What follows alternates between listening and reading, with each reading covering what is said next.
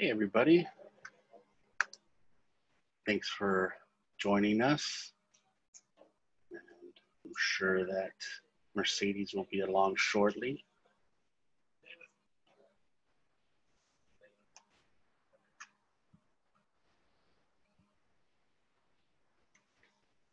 There she is. Good morning, Mercedes. Hi, good morning, Kyle. How are you? Good. Let me get the door in the office just a moment. So, yes, Okay. feedback and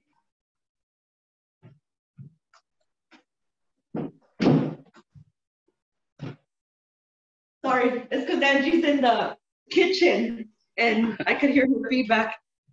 Oh. Okay, we'll give a couple minutes for people to sign on, but thank you for doing this. I appreciate that. I know you're nervous.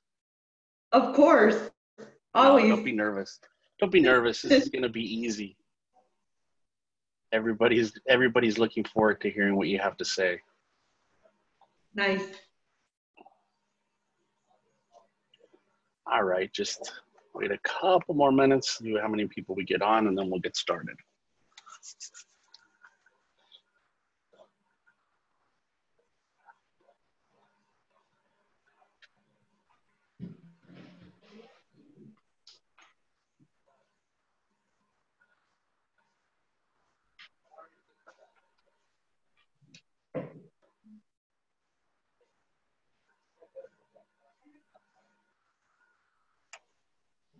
Sorry, Is it nice we're to just have Joe sitting. back? I'm sorry? Is it nice to have Joe back? I mean, he's kind of been just in his office, but yeah, I mean, we're glad that he's doing better, that he's healthy, he's healthy and he's able to get back to work. I think he's still a little bit kind of not quite 100% yet, but yeah, it's good to have him back, of course. Yeah. So, all right, so we got about 15 people on. Let's get started so we're not punishing everybody that was on time. And then we could put Mercedes out of her misery so she doesn't have to sit here and wait any longer for this. So thank you guys for joining us, and thank Mercedes for sharing with everybody. We haven't done one of these Momentum Mondays in a while, but I always like to share somebody who I see is, kind of not letting this whole crazy pandemic, as much as it affects everybody, is not really letting it affect their business. So we'll start from the very beginning. So Mercedes, how long ago did you get in the business? So I started in 2003 as an assistant, and I'm licensed since 2004. And I obtained my broker license in 2007, and full-time 11 years now. And 3 years with Ulcers.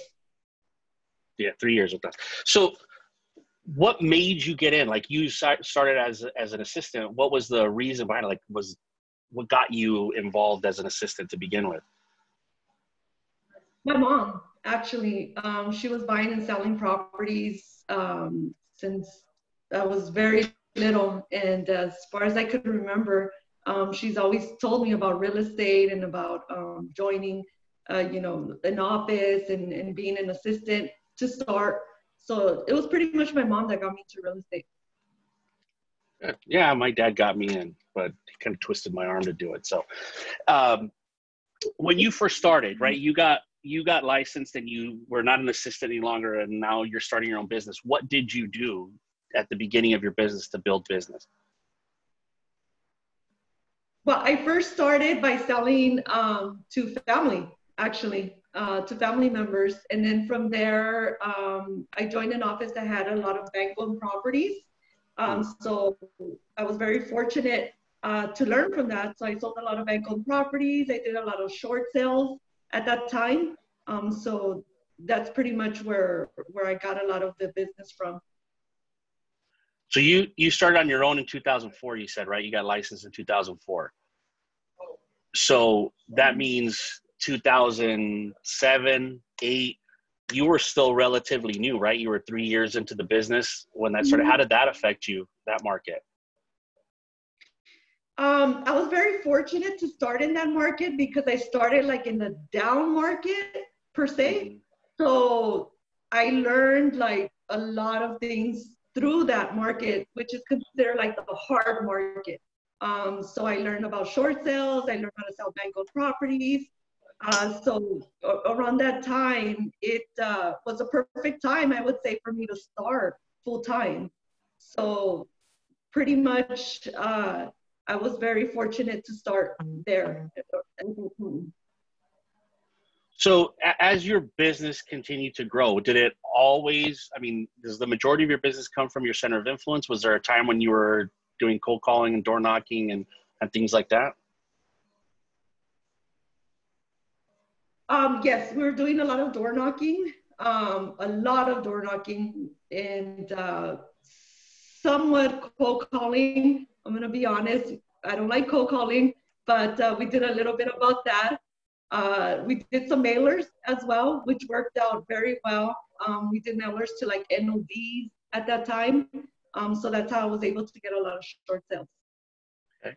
So if you were now looking back at 2004, right? You in 2004, starting in the business, what would you tell you in 2004, knowing what you know today?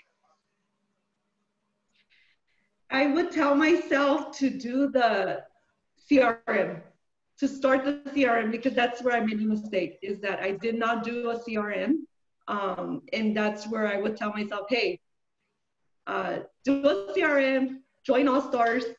They have all the tools, because no, honestly, I mean, you guys do have all the right tools for a new agent to start, or for a seasoned agent. You have everything available. And not that it was a regret wherever I started. It was where I started, and I'm grateful for that. But All Stars has everything in order for someone to succeed. That's either a new agent or a seasoned agent. Thank you. I hope we do. That's what I was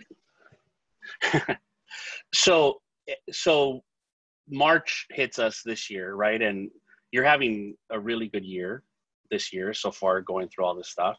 So tell us about the first part of the year this year, January and February, before this kind of all hit the fan, as they say. What were you doing to start to build the momentum at the beginning of the year?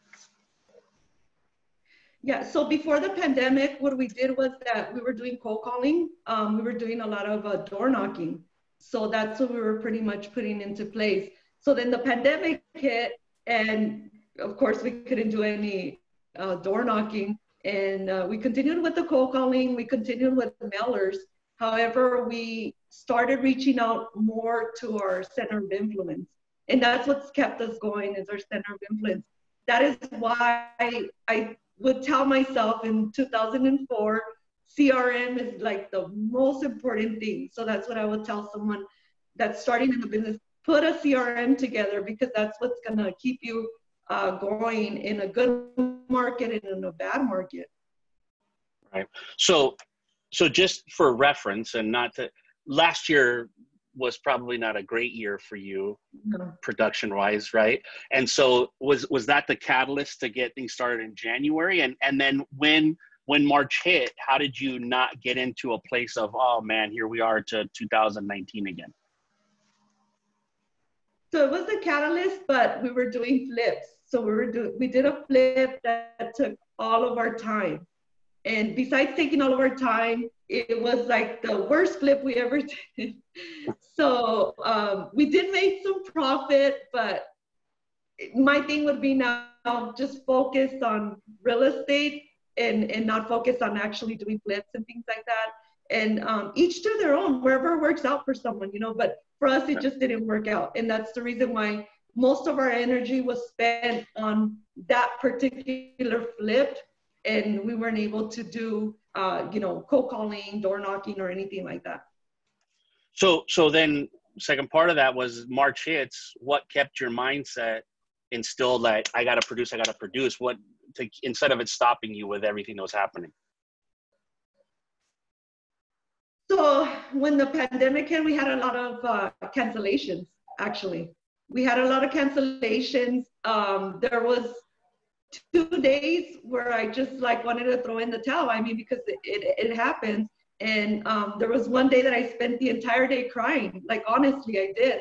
And I spoke to our escrow officer, and she was like, everything's going to be okay. And I'm like, I know, but it's just so hard right now. We can't do open houses. We can't do all these things. But it all out.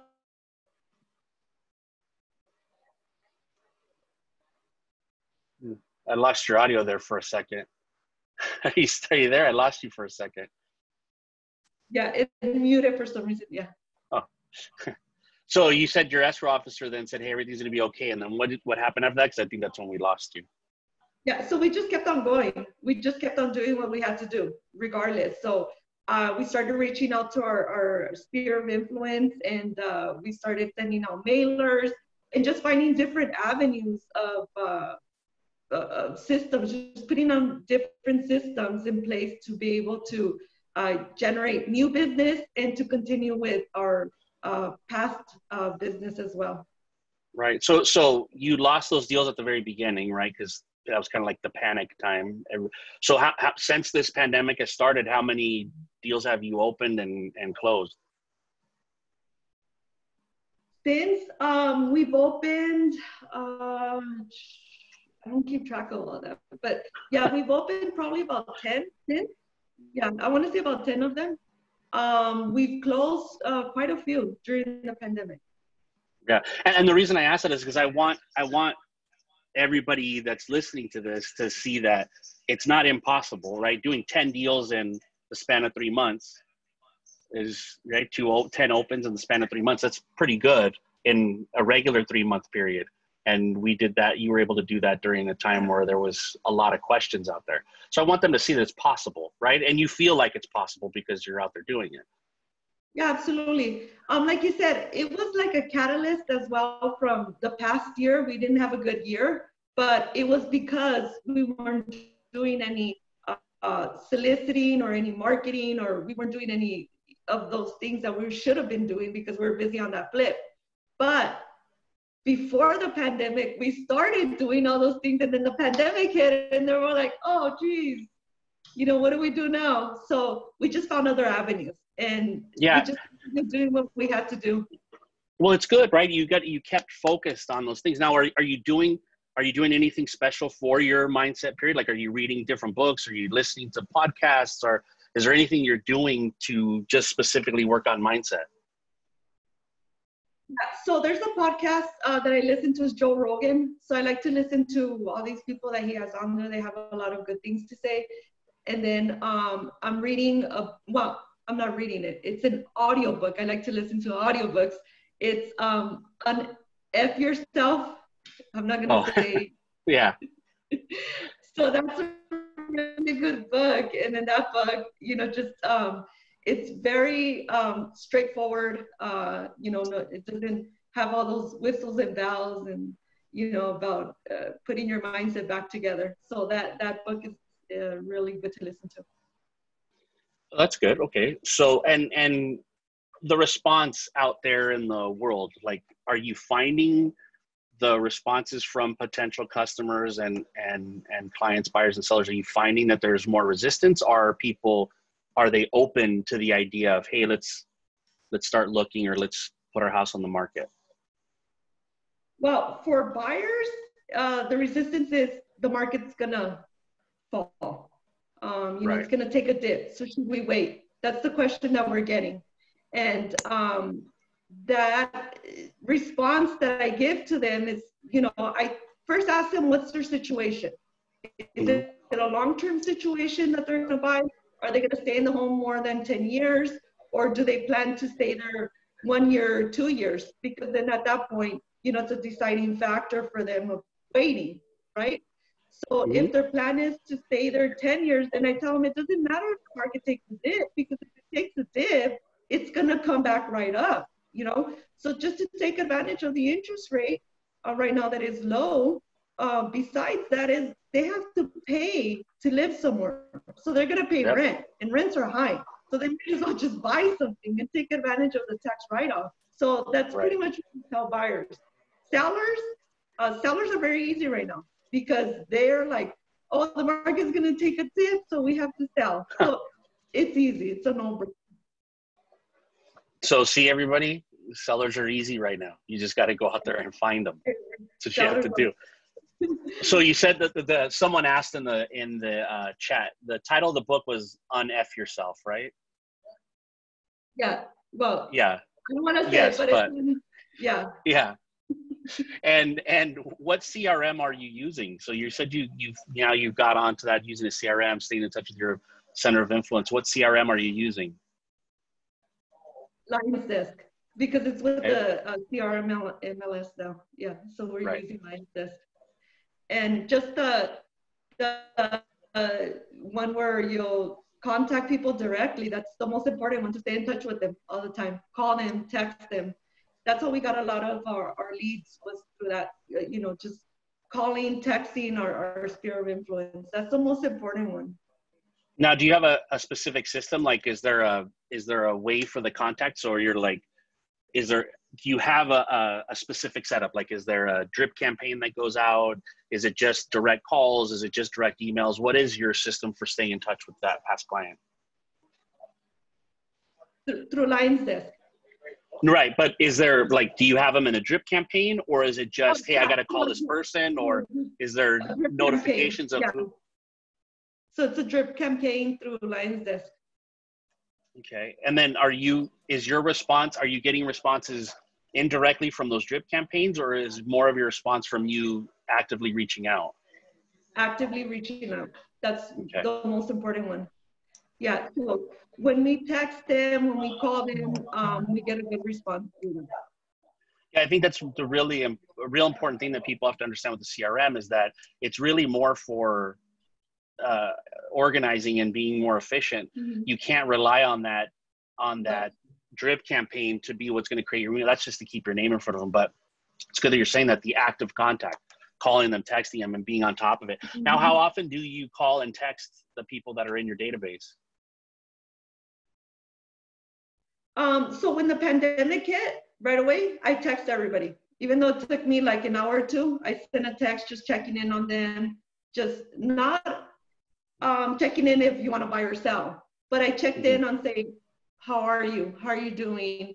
Hope everything is well. I hope that your family is doing well, and that anything I could do, anything you need, reach out to me. Just simple texts like that. And I got a lot of response from it. Everybody actually texted me back, and they were like, thank you for reaching out. Hope you're well as well. And that just pretty much just shows that you care. And I think that's what's most important for someone, is to know that you actually care about them and their situation. And not just, I'm just there to sell you something. Right.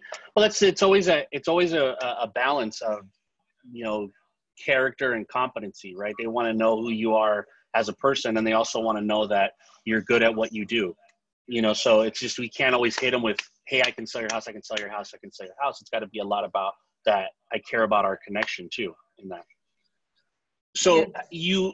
You're not alone. You have a team. How many people are on your team? So it's me and my sister Angie, and then there's Gabriel. Gabriel's mostly part-time. He does other things on the side. So I have my sister as well that we work together. And we've been working together for 8 years. And then how do you divide responsibilities with the team? I take most of all of the responsibility. They do mostly the showings, setting up appointments and paperwork and things like that. But I take most of the responsibility for everything. Yeah, Angie's right there. I want to make sure that she's telling the truth, Angie. She's responsible for everything. Yeah.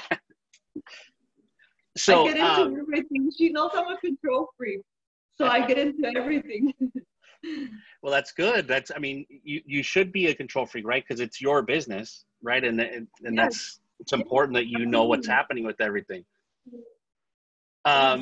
Rose is asking again, how often do you contact those people in the database? I think we kind of talked about it. What's the frequency? So if you call me today, when are you going to call me again? At least once a week. If you're a past client, at least once a week, I'm texting you something.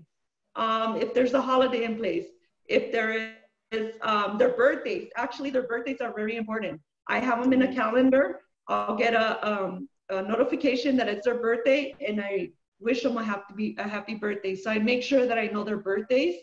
I make sure if they have kids, and during, you know, our escrow, that I learn about their kids' birthdays or anything important to them. I remember that and I put it in the calendar.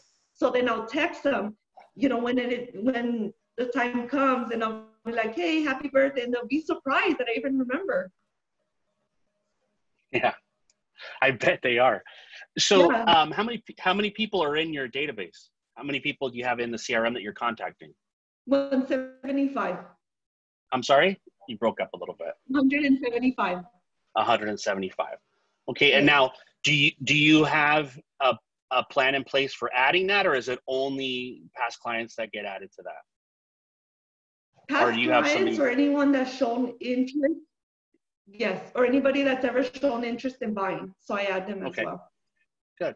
Good. So let's see if anybody else has any other questions. Carlos is asking if you have an example, a brief example of one of the drip campaigns that you use. It's on Lion's Desk. I mean, I could send one over to show what they send out. So on your drip campaign, how often do the emails go out? Are they just text emails? Are they HTML emails? Are they links to videos? What's the process? Like, how often would I get an email? So if I was in your CRM, right, if I was in your database, how often would I get an email communication from you? They go out once a month, and it's a newsletter that gets sent out to them. Okay, and it's just a newsletter. So once a month they get a newsletter, and then the other touch from you is a phone call or a text. Phone call or text. Right. Okay. So there you go, Carlos. Hopefully she sends a newsletter once a month. That's her drip campaign. Does anybody else? If anybody has questions, go ahead and type them in the chat box, or if you want to raise your hand, I'll unmute you so you can ask the question. But let's ask some stuff, right? You guys have to have questions. We have somebody here who is killing it during this time where we're all very uncertain about what's happening out there. And so I think you should all want to have some information about what's going on with her and her business. No questions? It's crazy. So if right now, is there something that's happening in your business, as well as you're doing, right? You've got those 10 deals that you opened. Is there something in your business that you would want, that you still feel like I need to tweak a little bit to improve?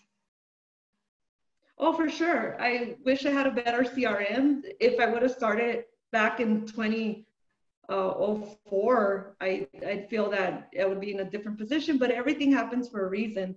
So that's most important. I would say for someone that's really starting, that they should really, really consider starting a CRM, like putting it together, because that's what's going to keep you going on a down market or on an up market. Right. Your sphere of influence is what's going to keep you going. So a question from Rosa is that, do you have a company that does your newsletter for you, or do you put together the information in the newsletter?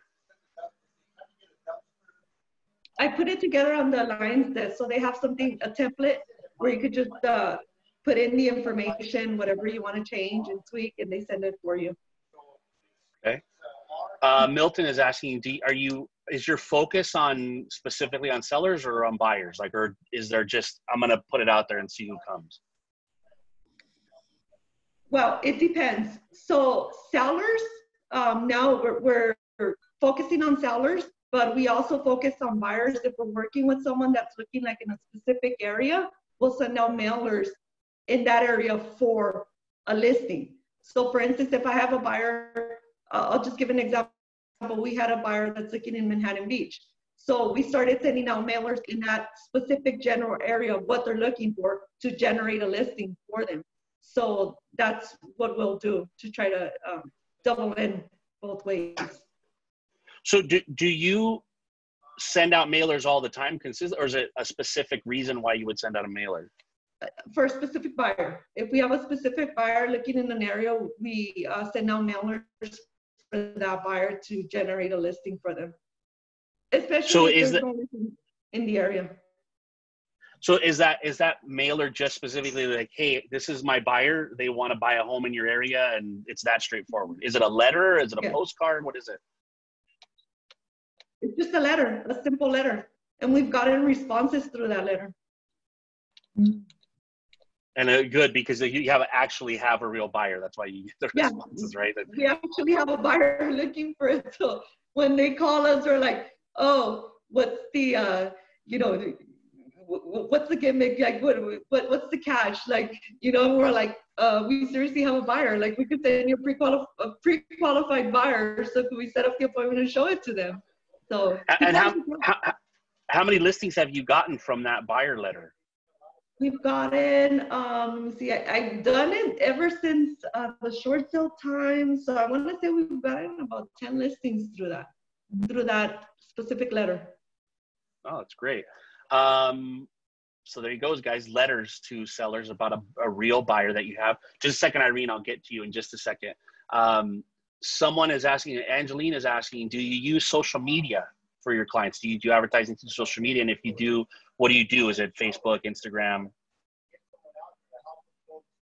I just started getting really involved in Facebook and Instagram. I'm not gonna lie, I was not doing it because I'm a very shy person. A lot of people don't know that, but I'm very shy. So yes, I started doing that, and I plan on eventually doing videos and things like that because it's very intuitive and people like seeing that. They like watching you and seeing you on Facebook and online and all that. So eventually I want to get into that. Well, see, now, and that'll work. You've taken your first step out of being shy. You're on camera with 37 people watching you. Yeah. So you're taking that first step out.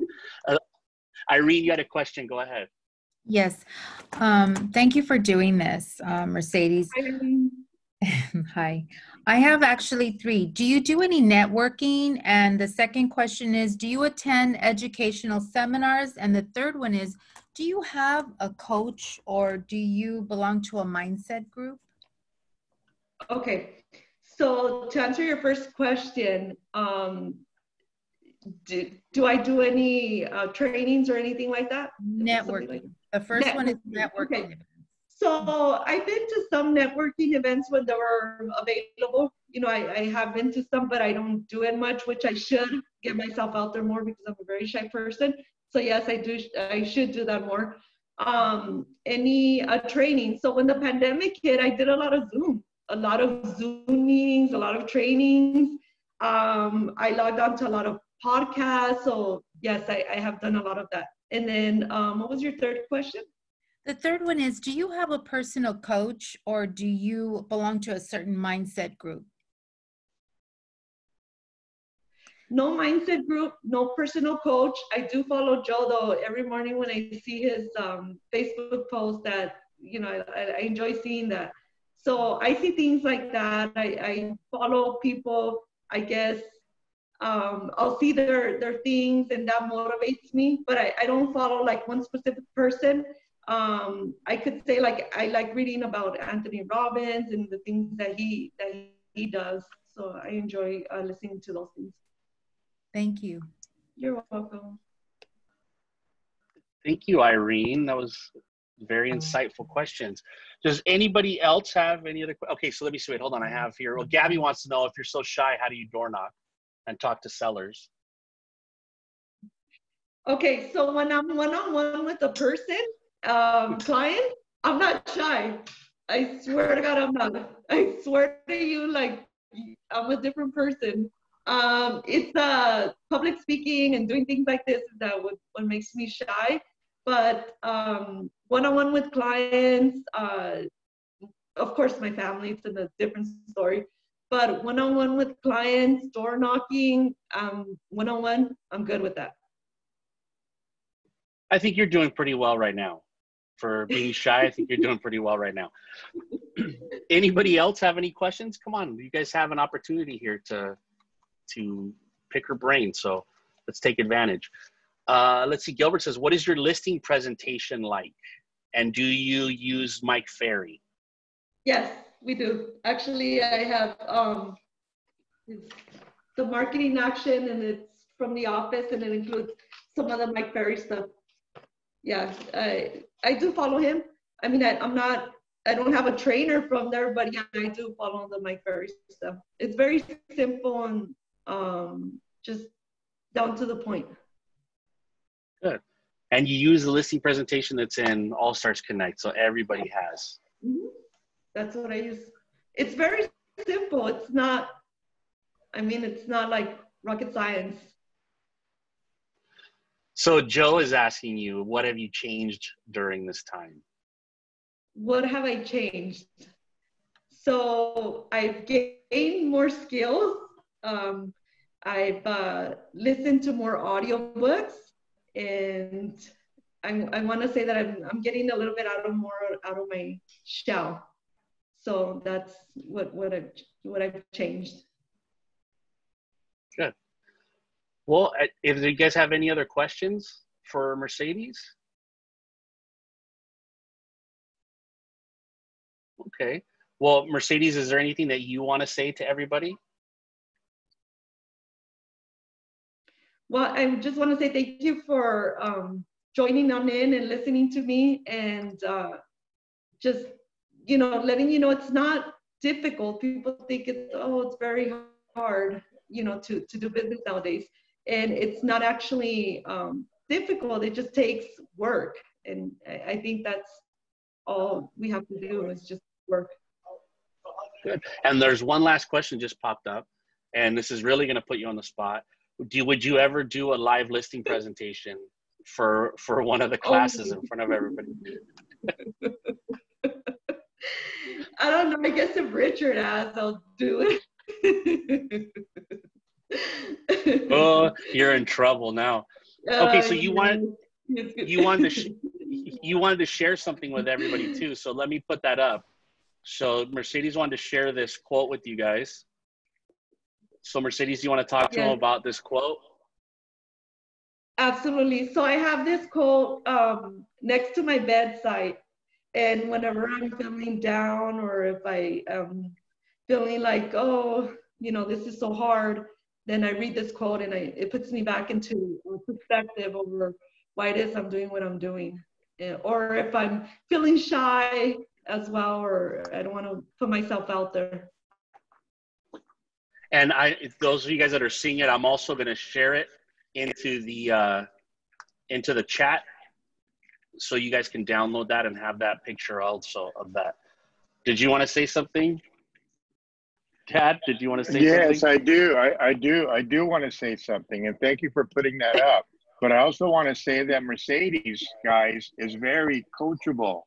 Okay, she says she doesn't have a Mike Ferry coach or trainer, any of those things. But no, yes, we do talk about business and business plan and all those things, and she is very coachable. Okay, so take that into account. Be coachable. Okay, take on the recommendations, look at what is working and what's not working, and do it, right? Because that's what she does, and so does Angie and Gabriel. So you guys are great, and yes, I have to say, stay coachable. That's what you have to do, and that's all I have to say. And thank you, Mercedes, for doing this. That's right. Thank you, Richard. Yes. Yeah. So yeah, let me thank you. Let me thank you again, Mercedes. I appreciate you doing this. I know it took a lot to get you to agree to doing this, but I think you did a great job, and I think everybody that was here is better for having heard it, and hopefully what it does is motivate them to work, knowing that you're out there doing it. So thank you so much. I really appreciate it. So thank you, and you did a great job. Thank you. Thank you for listening on in. Thank you. Thanks, Mercedes. Thanks, everybody. Thank you, Joe. Thank you, Mercedes. Big round of applause for Mercedes. That was great. Thank you. Mercedes. Yes, thank you. All right, guys, everybody stay safe.